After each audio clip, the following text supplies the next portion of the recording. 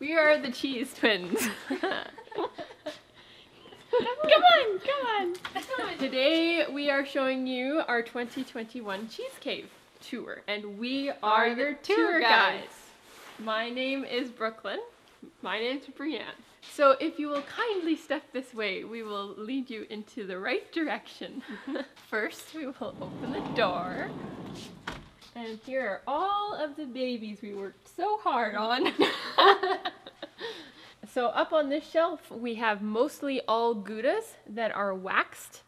Some of those Goudas are smoked in ash wood, and others are just plain. We also have a few or a couple Monterey Jacks in the waxed section, but mostly it's all Gouda. And also a neat thing to note, of course, all of the cheeses in here are raw, and with the exception of, I think, 2, they are all made with whole goat milk. We have some Parmesans here from our cow milk that we made. So those are not goat milk, obviously. Well, this is new cheddar. Newer meaning it's made this year. We're hoping to keep some of our cheddars for maybe up to 5 years. We've never kept a cheddar that long, so we've made quite a few and are hoping that some will last that long. And for those of you who watched our cheddar cheese making video, these are the ones that we made using bandage wrap.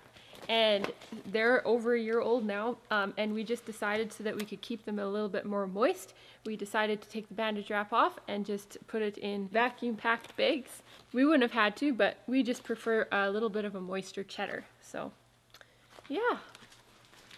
Boris is a Spanish cheese that is covered in smoked paprika. Traditionally, of course, you wouldn't cover it with the plastic wrap, but the plastic wrap is definitely helping to just keep it more moist. But this is over a year old, and it will just keep on increasing in flavor. And over here, we have another over a year old cheese. This is a beautiful Manchego that we made in August to September 2020. So these can last up to about 5 years and be absolutely delicious, apparently. And the names of the Manchego change as it gets older. Most of these here, these white ones, are cheddar and Gouda. This is some of Boris we just had cut into and not finished it. So it works great to have these bags, because you cut into a cheese, and then if you're not ready to eat it, just go and vacuum pack it again. And it's a really good way to just keep it good and fresh. Dry Jack. Oh, Dry Jack is so good. It's a variation of Monterey Jack cheese. Dry Jack is really unique. We don't even use the regular traditional press for it. We put it in the sink and then put a rock on top of it that makes it this flat patty cake style. And then it is rubbed with olive oil, cocoa, pepper, and coffee grounds. It's really, really tasty. She wants the cheese. This was a neat experiment this summer. This is just regular soft chev made with the Floridanica culture. And we just hung it for a while, put a bit of salt in. Some of these have just salt, some of them also have garlic in them. And then we put them in plastic bags and then vacuum sealed them. And rather than putting them in the freezer, which is usually what we do with this cheese, we decided we wanted to free up freezer space and see how they did just at the about 10 degrees or so. And they're doing really well, and it also gives it a chance to age a little bit. And when you do not put the Floridanica chev in the freezer, you'll be avoiding kind of the crumbly texture that you get when you take a cheese out of the freezer. And we have some of that done with caraway and garlic. This is also super good because you just take it out and it's right away ready to spread on your crackers or your bread, or eat it on its own. Put it in the soup or pasta, eggs, yeah. Here's some from December last year. They are getting a little bit of a color from the caraway, but they should still be good. Oh, look at this. Stinky cheese. This is Munster from 2019. It's for special people. It's really, really good though. The inside isn't too bad. The outside is kind of the off part, but we do have some friends who really like the stinky cheese too. And especially German people tend to really like it. Down here is some more softies. And then we have some more of the stinky cheeses, Red Lister, Munster, that kind of thing for those special individuals. So here we have some of that beautiful ash smoked Gouda cheese. It's smoked with ash wood. It's so absolutely delicious. It smells like sausage. So good. And this is the best fried. It's like a mixture of sausage and cheese and fried. Oh, it is so delicious.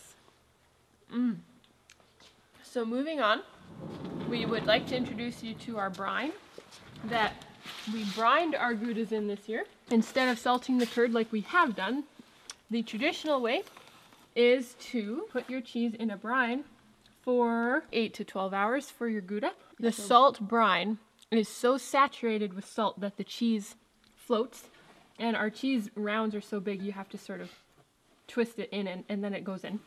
But as it rises to the top of the liquid, you want to just sprinkle the very top of it with some salt so that that top of the cheese also gets salted. And we will be able to use that again next year, and maybe the year after that, and the year after that, and the year after that. And the only thing that you need to do to clean it is to put it through a cheesecloth, just strain it out if it's dirty. And then some people will boil it, although we didn't do that this year. We just strained it through a cheesecloth, and there.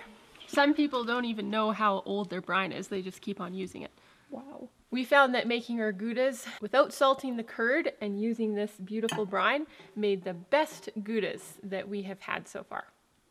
And next we have our wonderful, wonderful Belle Pernod cheese. And if you would like to make this fantastical, wonderful, bouncy ball elephant turd cheese, it's like gold nuggets. You can go up to the corner of our video and see the recipe. These were made in August of 2020. We didn't find the need to make any more this year because, as you can see, we still have a hoard of it. And moving up, there are people who come up with these amazing cheese recipes by accident or because of necessity. Amber had a brilliant idea by partly copying the idea of doing shankly, and she said, why don't we just make it easy? Put a little bit of olive oil in the bottom of the jar and stuff all of your cheese into the jar, and then put a little more olive oil in, and then it fills up all the holes and all the air pockets, and then you just cap it and you put it in here. And it's super, super good if you add a little bit of garlic to it. It's an everything cheese for everyday needs. Introducing the Tuckaby cheese. This is actually pepper cheese from last year. It's Monterey Jack mixed with red pepper flakes. It's a very, very flavorful. And you can actually see it's getting some crystals on it inside. And supposedly that is a sign, especially when you are into the aged cheddars, when you get crystals on your cheddars, that's a sign of good cheddar cheese. So I think that's what's happening here a little bit, even though it's not cheddar. This is the mammoth. There. Breanne came up with this idea, and I took this idea from Shankleach, which is dream cheese, which is tiny, tiny little balls that are rolled in spices. There's our Twinkle Twinkle Little Star variations for cheese. So we got 3 cheeses left so far in the cheese cave. This is our variation of Boris. We made this up actually a couple years ago when we wanted to make a Boris, but add some rosemary to it. And then what we actually ended up doing was rolling it in honey and storing it in plastic boxes. About every 3 days or so, we would cover the cheese with more honey to help preserve it. That worked pretty good, but it was very labor intensive, so we just kind of skipped that part, made a rosemary Boris cheese, and when we like to dip it in honey, then that's what we do. But it's also really good by itself too. And there are still some cheddars back there, some cheddars from last year. Okay, we got more Tuckaby cheese. This is the feta cheese. We had lots of good success with the feta this year. Usually what we do with feta is make it into the rounds, in the basket molds, and then we put it in plastic bags and then freeze it so that we don't need to worry about keeping it in a brine because it only lasts so long in the brine. So that's usually what we've done, put it in the freezer. But now, at this point, we're actually keeping it in the brine and having quite good success. Other times when we've kept it in the brine, it has gotten kind of soft and it's not worked out so well. So you just need to make sure your brine is at a good saltiness, and then also add some calcium chloride and a bit of vinegar to your brine. And we have stored it also upside down, so we switch it every once in a while so the top gets covered as well. We have a bit of a surprise back here, a blue cheese in this bucket that we have not opened for quite a few months. We are going to see what it looks like.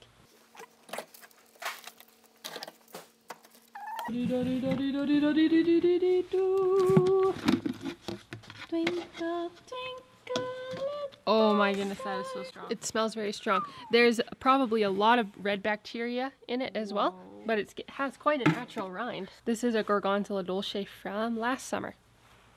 Whoa. Whoa. It is so rustic. Wow. That'd be actually cool Kinda to... nice though. It is. It'd be cool to cut into it. This one last summer it was getting a lot of red bacteria linens, and so we just kept on cutting out the red bacteria so it would stay blue. So this is the bad side. This is the really good side. Wow. Wow. Like serious cheese connoisseurs would probably find this very, very unique and good taste. Look at, there's a lot of red bacteria linens in there. Do you want to try it? Sure.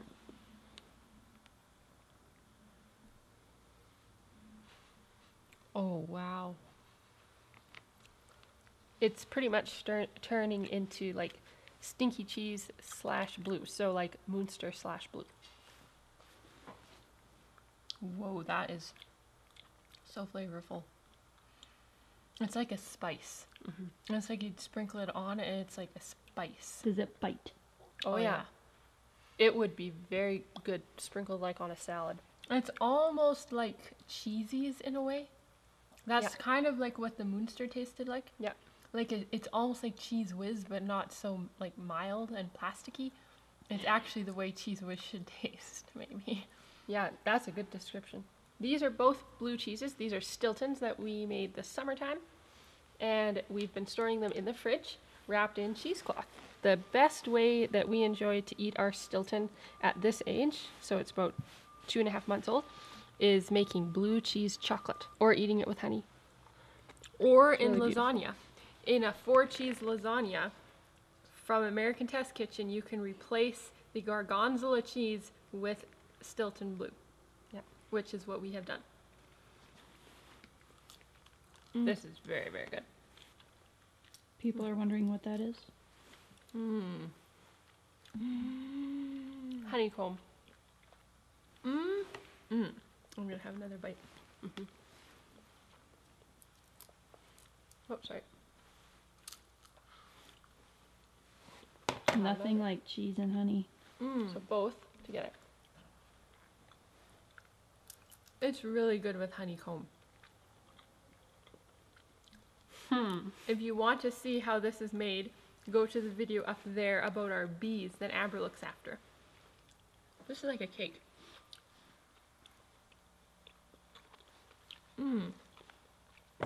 This is also nice to cut like this. I bet Amber wants to try some. Do you see this? I love that blue cheese. That's so good. This is at this favorite spot that you like it. Yeah. We should go over into the halloumi. Halloumi and the Floridanicas. So now we're over in our other cheese cave. This is the freezer, and it works really well for freezing cheese at a certain place. It doesn't keep it as fresh, but it works. So here's one of our halloumis. Check out our video above to see what we do with that. And this is halloumi that we colored with annatto seed. So you color it and shred it, and then it's right ready to use just the same way as you would use colorful cheddar cheese. And then this is our Floridanica. This is stuff that we froze instead of vacuum packing or putting into Tuckabye cheese. We have so much of it. One of our favorite family desserts is Floridanica cheese that we take out of the freezer, thaw, whip up with a beater or in a Vitamix, and then mix with berries, honey, and a pinch of salt, and there you have your fruity quark cheese. That we call dessert cheese. And below it, you will find our brie cheese. We like to freeze our brie at a month to month and a half old when it's nice and soft all the way to the center. And then it's ready to take out and make brie cheese bake. Okay, And then good. we also have cow cream and also yeah, and it's Colostrum, and also if you have lots of strong cheese that maybe nobody's eating, it's helpful to shred it up and in little bags, and it's ready to be used in small recipes that you want a zip in. And that's that. Yep. All right. Whoa. Okay. Cool. That concludes our Cheese Cave Tour 2021. We hope you enjoyed and hope to see you back next time. Make sure you subscribe and click the bell button, and we hope to see you again soon. And go check out some of our other cheese videos. We have quite a few on YouTube now, but we will be making more, so you can stay tuned for that as well. We look forward to sharing our cheese making experiences with you. Bye! Giving you the 2021 Cheese Cave Tour. Official. Right. All So right. if you'll make your way just Okay. right this way. right. Let's do that again. Right. That's a really good idea. Okay, so Knoll cheese. Which we have a video of. Which Oh, we have a video of it. don't downplay it. If you want to learn how to make You want to say this? moving up. Should I or you? This is my special recipe. Okay. Introducing, pause. Lullaby and good night. Introducing the quiet. Wow, That was you a girls really- are saleswomen. We got see all of it. There's so much. It's so good on And- eggs and mixing with your salsa for your chips. Oh, So good. Linnae, You can do the same Linnae, Linnae makes an amazing chip dip with this. Yeah. With Oh, cranberries, with It's so cranberries, a little bit of sugar, banana peppers. banana peppers, Salsa. salsa, everything. It's the most delicious. This dip, chip, mix that she came up with is the most delicious. You do not need salsa, and you do not need sour cream. All you need is Tuckabye cheese and Linnae to make your dip. All right, now you're selling Linnae. Okay, moving on. What's this in the corner? Cave Tour 2021. We hope you really enjoyed it. That concludes this video. cheese- Priya, I'm sorry. Let me say it. Okay, I'll say it. Go. That concludes. What are you gonna We'll do? just ready. We'll just say bye. Let's say bye. No, we'll just say bye. No. Okay, let's just say Just bye. say bye, normally. Bye. Ready? Bye. Does that look funny? That was good. All right.